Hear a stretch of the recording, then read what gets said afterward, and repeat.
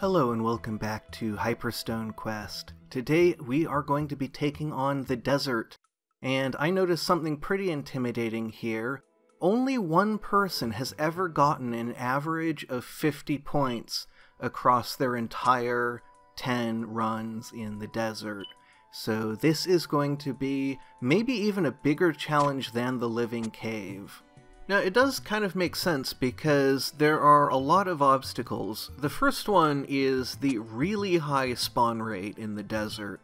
Once you start getting your treasures up, the desert men are everywhere. And then on top of that, the sandworms really limit your options. They can make things really crowded. And then these dunes are going to be causing some problems because they're kind of like icy walls. They're kind of just everywhere and limiting your options, but they don't melt, and so you can't remove them, you can't get through them, but they're going to create choke points, they're going to create dead ends. I'm hoping we can use them tactically as well. We can scrape alongside of them in order to get desert men to line up, and we can maybe dodge around them, but the main thing is they're just going to get in our way. Now, we do have some advantages. One is that the Orb of Shielding is one of the most powerful orbs in the game. It's very short-lasting, but it makes you completely invulnerable for several turns, which is super good. The other thing is these thumpers. Thumpers are going to be really useful because they basically create barriers. Anything that is closer to the thumper than it is to you is going to chase after the thumper and ignore you, and so you can actually create these barriers.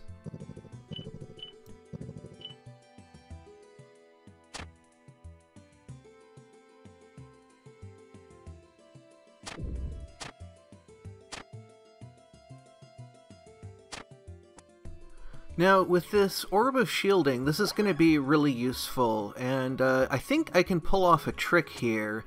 If we can get this sandworm down, ooh, that desert man might block. Yes, okay, so here we can get it to come down here, and because of the Orb of Shielding, it's just going to explode like that. It doesn't give very many treasures when you do that.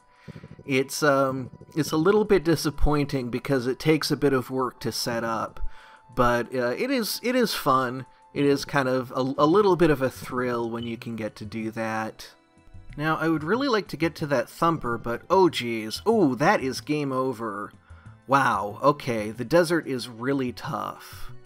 But it's quick. That was only 3 minutes, so I think we can give this a few tries, but oh boy, I'm going to need something new here. I'm going to need to figure something out. Now, I'm wondering if I should farm Desert Man kills, because that would make the treasure spawn rate... The treasure spawn rate's already so high. I don't think... Oh, that did not work out how I thought it would. I'm not sure what I thought would happen there.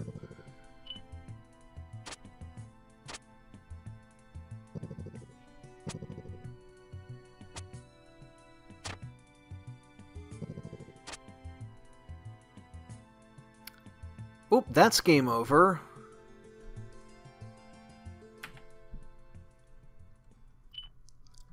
So it's like, it starts out easy, like the first 10 treasures are easy, and then there's kind of a break point where things just go way over the top. And so I need to be paying a little more attention to that.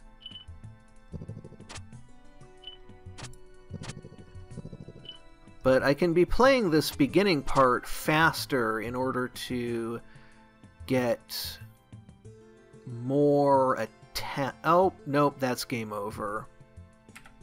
Okay, maybe playing faster is not strats. The desert is hard. It's, you know, I kind of underestimate it because if you play carefully, like in a casual playthrough, the desert is not really threatening. You can get to 10 treasures pretty quickly, it's easy to dip. And if you're, if you're just running at 10 treasures, you're actually gonna be okay. But as soon as you get like up around 20 treasures, maybe not even that, things get pretty hairy because you get so much more combat.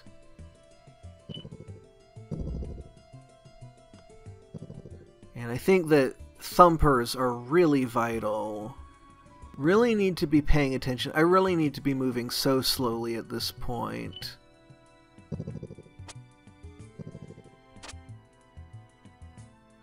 I really want this orb of shielding.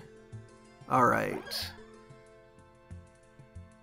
This is a little bit of an insurance policy now. And a little bit of added flexibility.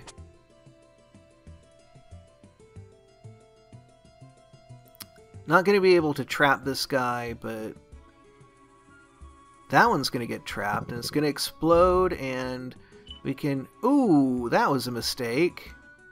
Alright, managed to sneak out of there. I almost trapped myself trying to go for those treasures. Let's not do that.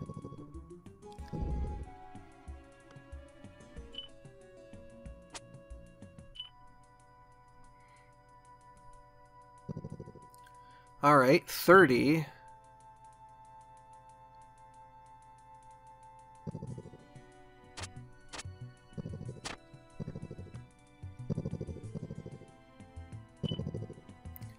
Boy, there is a sandworm spawning on pretty much every turn at this point.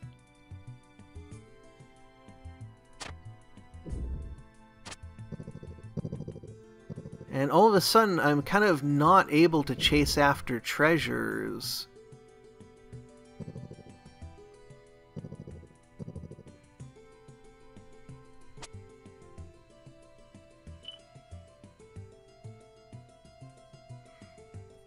You know, this does increase the likelihood of an explosion, but I don't think there's going to be enough explosions to actually, like, go in and collect stuff.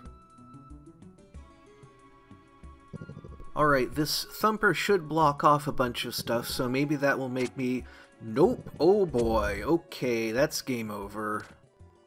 I feel like thumper placement, may have more subtlety to it than I think. Like, if I put it right there, that'll block off that entire area, which is not super useful because there's nothing down there, but that's the kind of thing that I want to be paying more attention to, and I think I actually want to be moving towards thumpers a lot more than I am. I think I should actually be navigating by thumper as much as I can.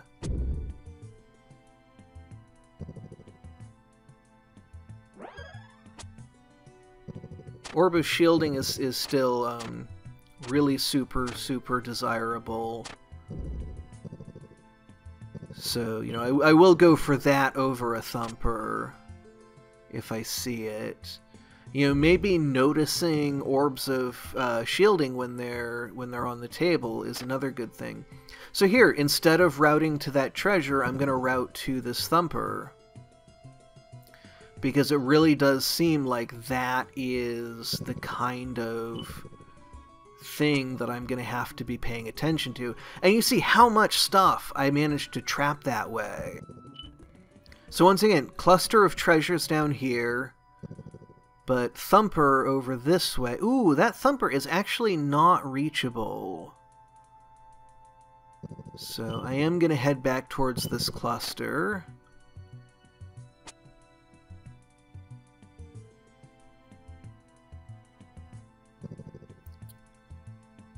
Oh, and that is game over.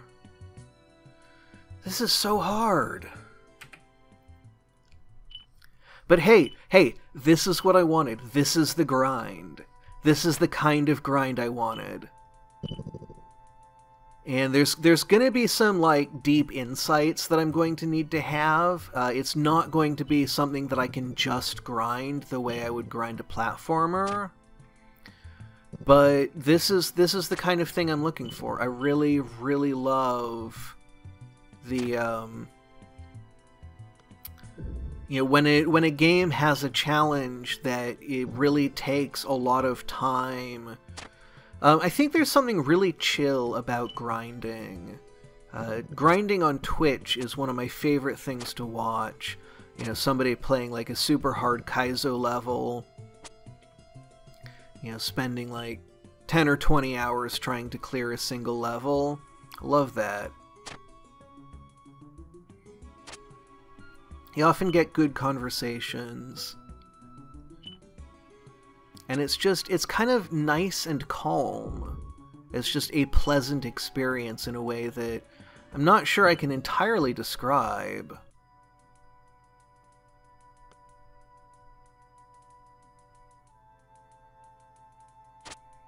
No room to push the thumper. Oh dear.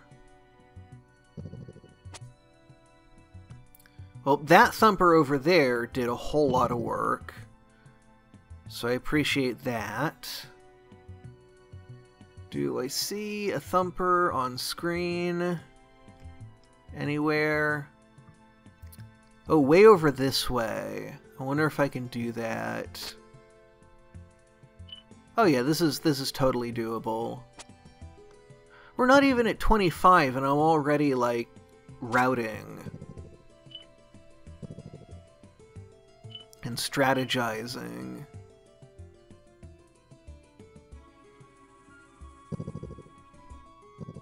And here's the next one. Boop. And then over to this one. Boop. And we can kind of take this one along a little ways, since there's not really anything after us right now. These don't last forever, but that creates an impassable barrier. I want to see if I can get this shielding. I could have. You can step onto an orb of shielding even if it would get you killed because the orb activates. I could have done that. And I just didn't. Just gonna move past this one. Ooh, that sandworm explosion, I believe, actually destroyed my thumper. Oh, we are so close.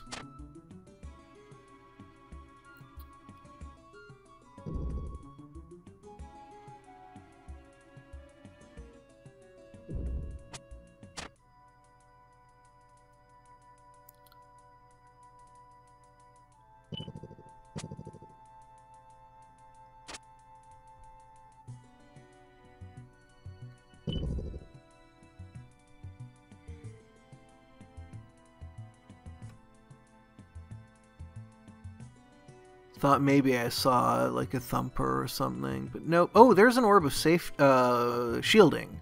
I keep calling them safety, but it's shielding. And okay, that was a pretty good tactical play. I figured out how to step so that the sandworm would let me get to that orb of shielding. And let's see if we can turn this orb of shielding into our 50th treasure. There we go. Alright. How much gravy can we get? Oh, that is not very much gravy. Okay. Well, we got it once. So, in 1, 2, 3, 4, 5, 6 attempts, we got the goal once. So, this is going to take some practice. I'm looking forward to it. Next time we'll probably either try to unlock the hunting ground or head into the land of eternal motion. I do want to... One thing I actually want to be mindful of is if we go down this list, just straight down this list, then, you know, when we get down to the bottom of this list and go back to the top, it's very possible that I will have forgotten how to play some of the lands up here. And so I do want to kind of go back and forth up and down this list. We're not going to go straight down it. Much thanks to the sponsors of this week's video. Sponsors on Patreon get early access to videos, and they get to see a lot of work-in-progress stuff and stuff that may or may not ever make it to the light of day. And it's really helpful to me. And thank you also to everyone who likes, shares, subscribes, comments. Your encouragement means everything to me. So until next time, thank you very much for watching, and have a great rest of your day.